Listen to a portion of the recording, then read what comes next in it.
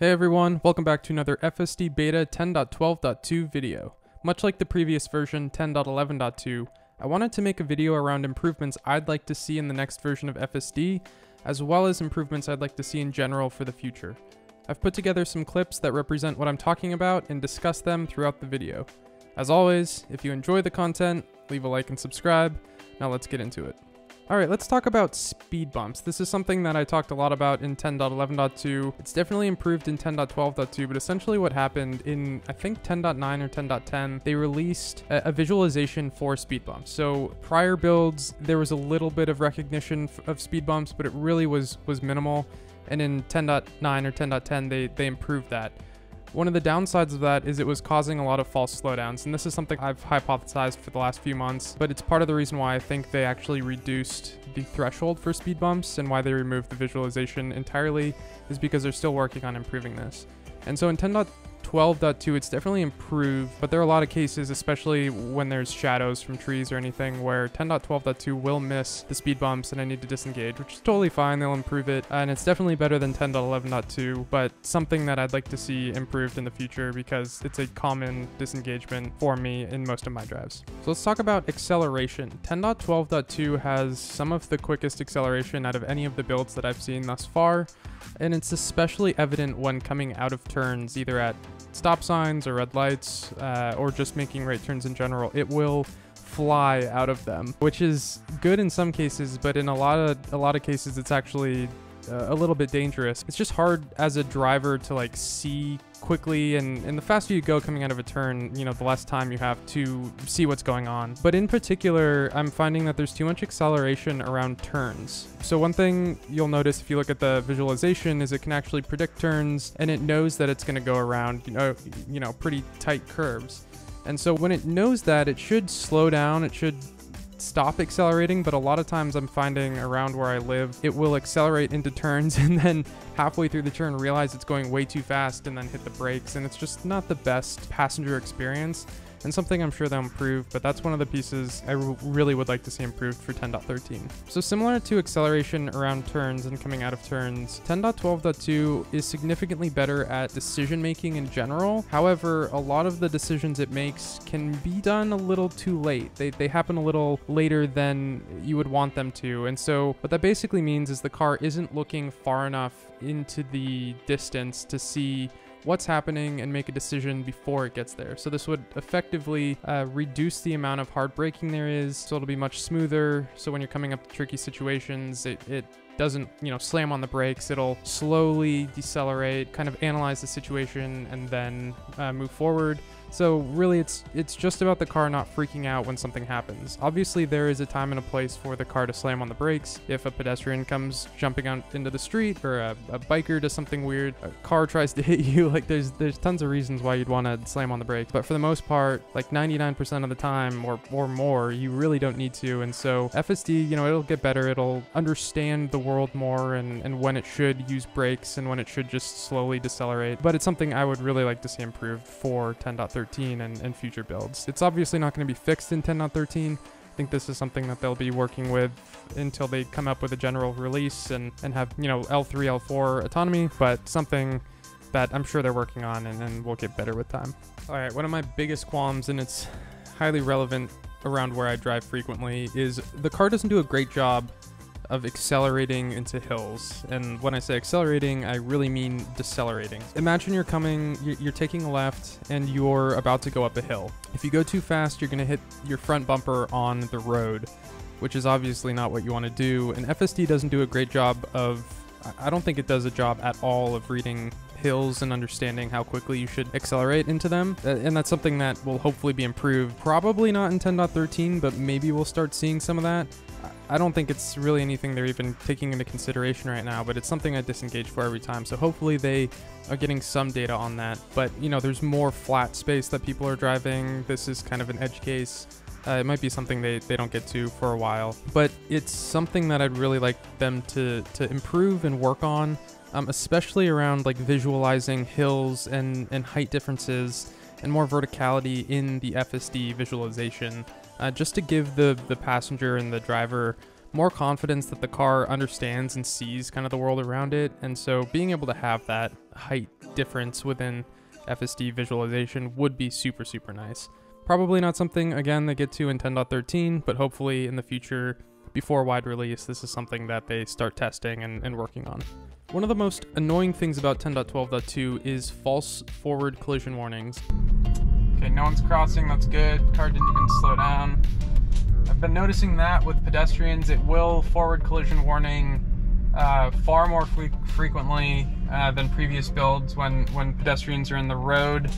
This is something that's gotten better, I think, over the last few weeks. I've noticed some days recently where the car is just significantly improved from previous days. A false forward collision warning is a forward collision warning that shouldn't have happened. So a lot of times it'll happen when a pedestrian's in the road on like the other side, or you're going around a turn and a car is parked on the shoulder. It's unfortunate. It's a bit of a boy cried wolf situation because it's training the driver that hearing a forward collision warning is a false alarm, which I think is really bad. False collision warnings should be reserved for imminent collisions, and so that's something that I'd really like to see Tesla work on and improve, because it does have safety implications for the future.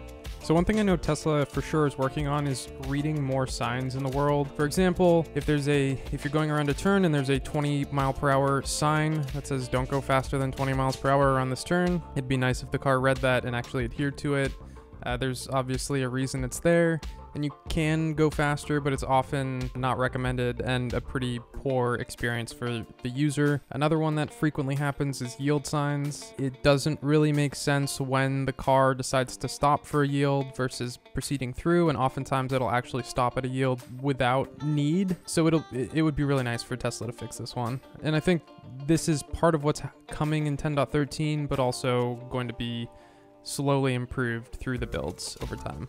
With one of the recent releases for certain vehicles, Tesla announced that they're doing some kind of crowdsourcing of data from the fleet to better understand road conditions as well as potentially potholes. They didn't call that out specifically, but it had to do with road conditions, and it had to do with the mostly the Model S and X that have adaptive suspension. And this is something that will probably come after 10.13, but I'm really looking forward to it. Pothole avoidance would be really nice. There's tons of potholes around where I drive, and so not having to worry too much about them and disengage when we're gonna hit a big one would be really nice. And so I'm super excited for this for the future. And my last one isn't exactly an FSD improvement that I want to see, although it will be improved by FSD in the future. And this is the FSD stack V11, both FSD and autopilot under the same hood, running the same code.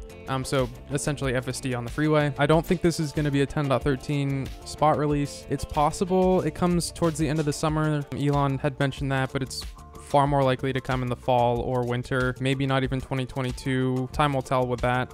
But this should hopefully alleviate some of the more nuanced issues that I have with Navigate on autopilot. And those include three general things: speed-based lane changes, access to acceleration, as well as just better lane change logic. So with speed-based lane changes, after the car initiates the lane change and turns on the turn signal, it usually takes 3 to 5 seconds before it actually changes lanes, and this is pretty unhelpful and often unsafe.